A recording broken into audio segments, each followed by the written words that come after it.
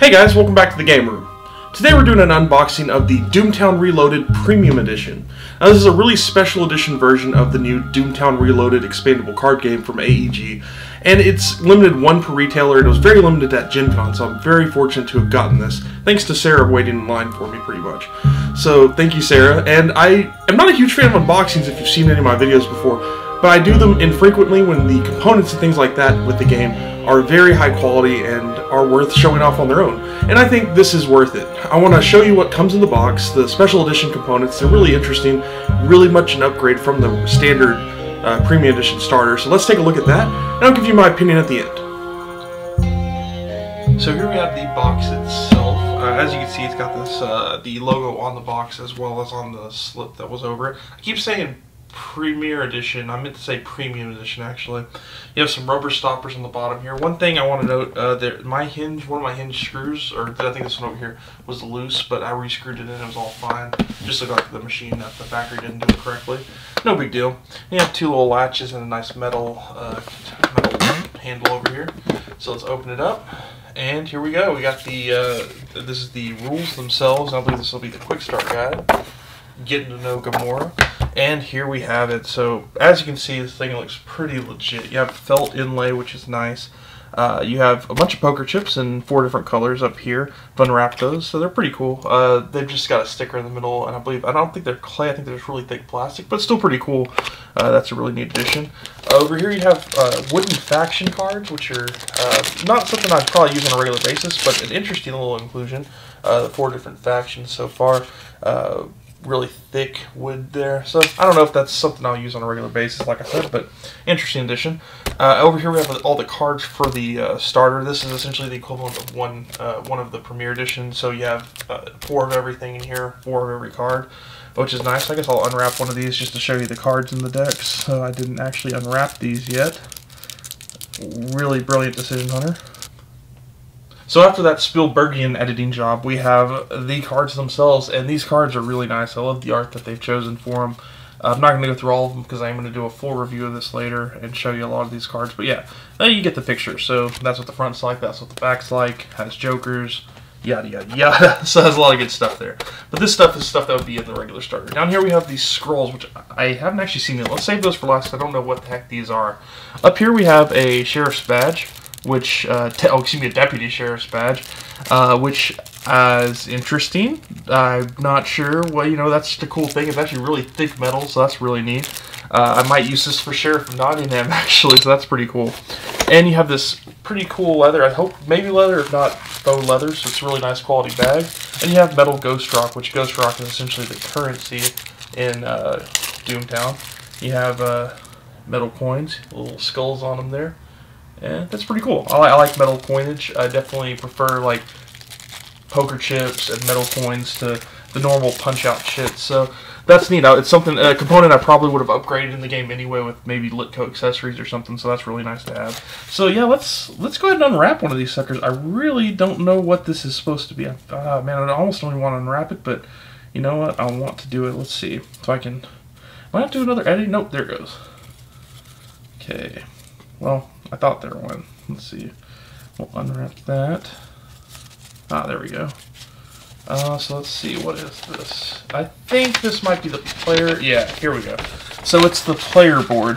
This is a little interesting. I'm not sure how I feel about this. The main set has cardboard, like actual layout boards there.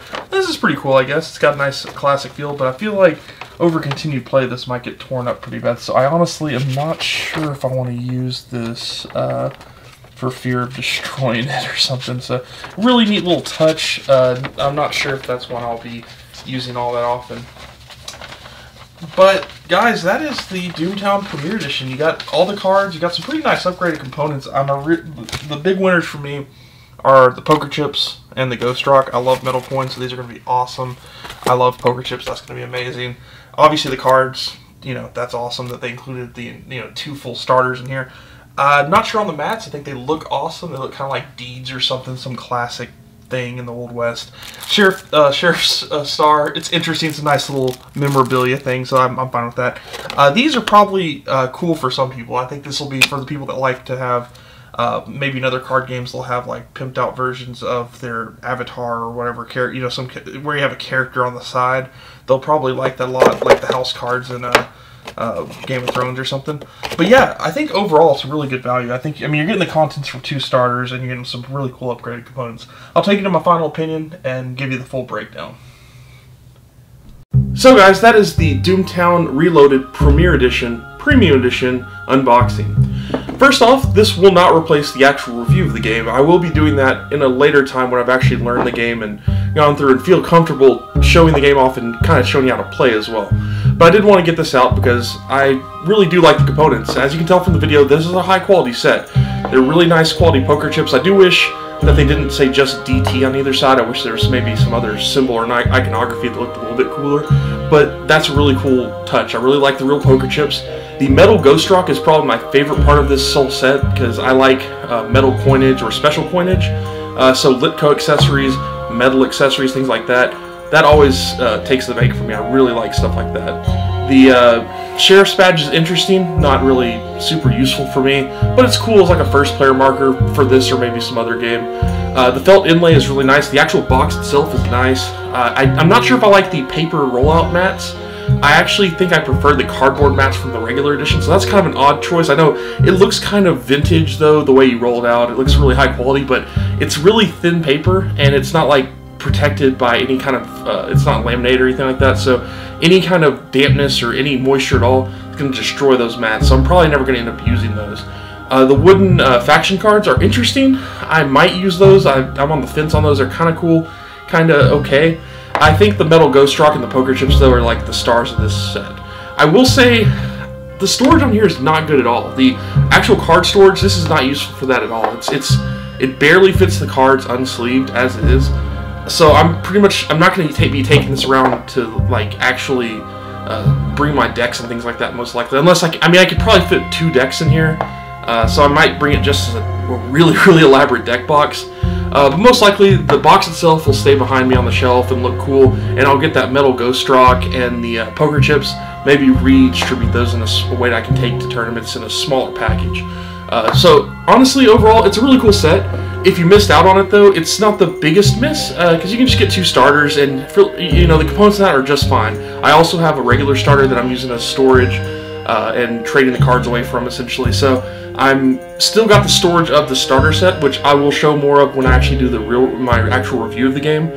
It's essentially just a standard Thunderstone AEG card holder box, which is perfectly fine, works just really well, and has a lot of room for expansion. So that's a great box too. You're not missing out on that front. If you really want the poker chips, the metal Ghost Rock, stuff like that, I think it's worth having. So yeah, I mean, it was kind of pricey, but you do get 4 of every card. So I mean, you're essentially paying a little bit more than 2 starters for this, and you're getting the cool metal Ghost Rock and the poker chips. So and the really cool wooden box. I mean, it is a really cool looking box on the outside. So I think it's worth it. I think it's if you can track it down, if you're into Dooomtown, if you know you're gonna like it, I would definitely take a look at it. If you missed out though, you know, it's cool to have, but it's definitely not necessary. You're not missing out on a huge amount there. It's just a cool additional thing to have. So, guys, I hope you enjoyed that unboxing. It's a pretty cool little item. You might see on the shelf behind me. I'm not sure where I'm actually going to put it. And be on the lookout for the Dooomtown review. Should be coming up, maybe not this week, maybe in a couple weeks or so. Once I really want to learn the game a bit more and really play through it, but know that I know the rules before I show you guys the game. But I also want to probably check out Couple vs. Cardboard now that Dooomtown's starting to get out. Glenn is a huge Dooomtown fan, and he's been on the train since day one. Me and him are really excited about this game, so I'm sure he's gonna have some Dooomtown related content. Maybe we can collaborate on some stuff too. So be on the lookout for stuff like that. And guys, as always, you can check out our social media. All those links are in the description below: Twitter, Facebook. I don't know. I'm blanking out here, guys. Instagram, Patreon, all that good stuff is in the description below. And you can always subscribe and like the video if you enjoyed it. Share the video if you enjoyed it. We're coming out with new content. A lot of new Gen Con reviews are on their way, and a bunch of new Kickstarter previews on their way as well. So, guys, thank you for watching. I'll see you next time in the game room.